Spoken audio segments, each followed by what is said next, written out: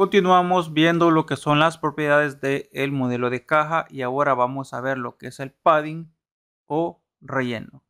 Vamos a trabajar en el mismo ejemplo que teníamos, pero a este elemento lo que voy a hacer será agregarle aquí lo que es un texto. Y aquí le voy a quitar en CSS lo que es el color de fondo. Vamos a quitarle esto de acá. Vamos a quitar esta línea, está vacía. Y al igual que las otras propiedades, podemos cambiar lo que es únicamente el padding o relleno para arriba. Si queremos el padding o relleno para la izquierda o para la derecha también y para abajo. Entonces vamos a ver aquí y vamos a empezar acá. Para cambiarlo, en la parte de arriba únicamente colocamos padding-top y le colocamos una unidad de medida. Coloquémosle 10 píxeles. Si queremos para la parte derecha sería padding-right y le vamos a colocar aquí 20 píxeles. Si queremos cambiarlo para la parte de abajo o colocarle un relleno sería padding-bottom. Coloquémosle de 30. Y por último, para la parte de la izquierda colocamos padding-left y coloquémosle 40. Listo, con esto estamos cambiando lo que es el padding para cada una de las coordenadas de nuestro elemento. Si vamos acá y recargamos, vamos a ver que aquí se va a ver el modelo de caja con lo que es el padding que hemos definido. Si vemos aquí dice padding 10, sería esta parte de acá. A partir del borde hacia adentro le hemos dado 10 píxeles. Si vemos el de la derecha tiene 20 píxeles. A partir del borde hacia adentro hemos dado un espacio de 20 píxeles.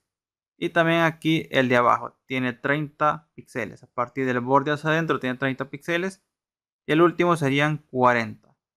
El de la izquierda a partir del borde hacia adentro tiene 40 píxeles. Porque así lo hemos definido en cada una de las coordenadas. Si lo quitamos, vamos a ver que no tenemos padding y el texto, que en este caso sería el contenido de este elemento, está pues a la línea o junto al borde como vemos aquí, porque no hemos definido lo que es un padding o relleno. Entonces, como ya vimos, teníamos para las 4 coordenadas, pero tenemos lo que es una propiedad shorthand que engloba las 4 coordenadas, que únicamente sería colocando lo que es padding. Aquí pueden ir 4 valores, 3 valores, 2 valores y un valor. Y funciona lo mismo como hemos visto anteriormente con lo que es el margin y el borde. Si le colocamos únicamente un valor, por ejemplo 20 píxeles, esto se va a aplicar 20 píxeles de padding en las 4 coordenadas como vemos acá, arriba y abajo, izquierda, derecha. Si le colocamos únicamente 2 valores, por ejemplo 20 píxeles, 30 píxeles. Los 20, que es el primer valor, va a ser para arriba y abajo y 30 para la izquierda y la derecha. Si recargamos aquí, vamos a ver que aquí se aplican y en el modelo de caja podemos observar lo que es el padding y el relleno. Tenemos 20 arriba y abajo, 30 izquierda, derecha. Si le colocamos 3 valores, coloquémosle aquí únicamente 10, va a ser para la parte de arriba, tiene 20, para la parte derecha, 30, para la parte de abajo tiene 10. Si recargamos, vamos a ver que se ha aplicado lo que es los estilos que hemos definido. Y como para la parte izquierda o el left no está definido, se toma la misma parte o el mismo valor que tiene lo que es la derecha, que serían 30 píxeles en este ejemplo.